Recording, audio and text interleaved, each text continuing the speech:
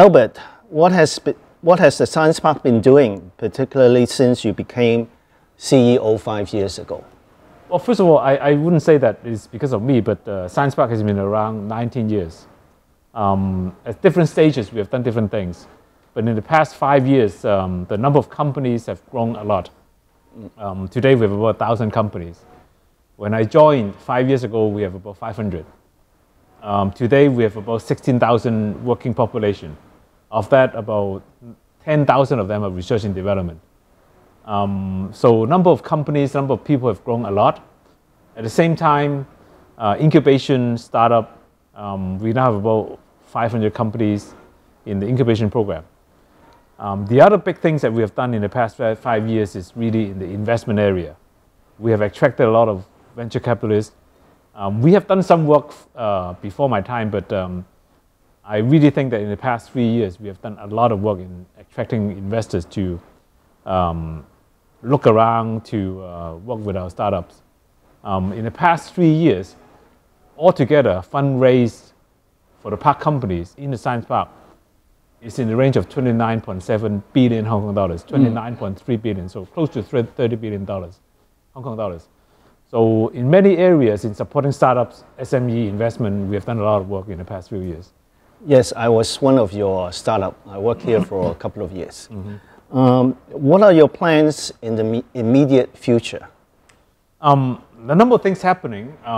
We want to really make this ecosystem a complete one, including investors, industrialists, meaning big companies, startups.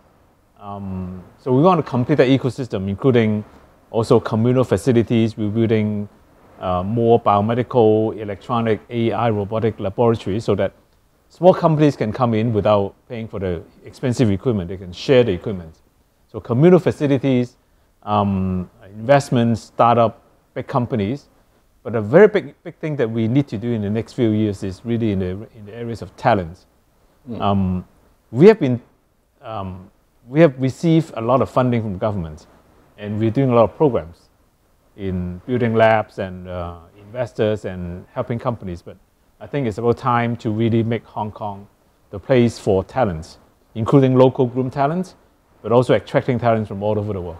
Well, that's good news for our local talents. Yeah. Any comments for our overseas audience who might be thinking of setting up R&D or manufacturing facilities in Hong Kong? Hong Kong has always been the place that connects the East and the West, always. Hong Kong itself is not a big market. Hong Kong itself is only 7.5 million population.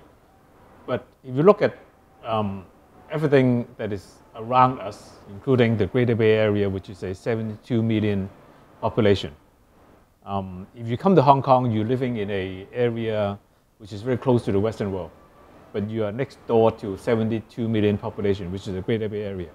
And then you have easy access to the Southeast Asia Belt and Road market, which is hundreds of millions of population. And besides, in terms of research and development, in Hong Kong, we have 4 universities that are ranked top 50 in the world, 5 that are top 100. So we have a very strong base for research, development, and talents. Although Hong Kong itself is not a big area, we are the access, the entry and the exit of the big markets. 72 million population in Greater Bay Area, but also the 1.4 billion in China. Well, why should they consider Hong Kong, particularly if the European companies who might be interested in the China market in working with Hong Kong, protection of IP and so on? I think if you are doing let's say, I keep saying that a business model innovation, for example, you're doing a Uber or some kind of sharing economy, you can go to Shanghai, Shenzhen, Hangzhou right away. You don't need to come to Hong Kong because Hong Kong market is so small. But if you're doing a deep tech, such as biomedical, green tech, AI, robotics, electronic, that requires technology development, deep tech, intellectual property protection, and rule of law, Hong Kong is a place to be. There are a lot of support from the government, from the universities, from the institutions, that you can extend your research and development while looking at the great market in Greater Bay Area, in China, in Southeast Asia. This is the conduit to the big markets, but a good place for developing your technology. Okay, thank you, Albert. Well, we really look forward, perhaps, your longer stewardship of Science Park for the next few years. Thank you. I hope so.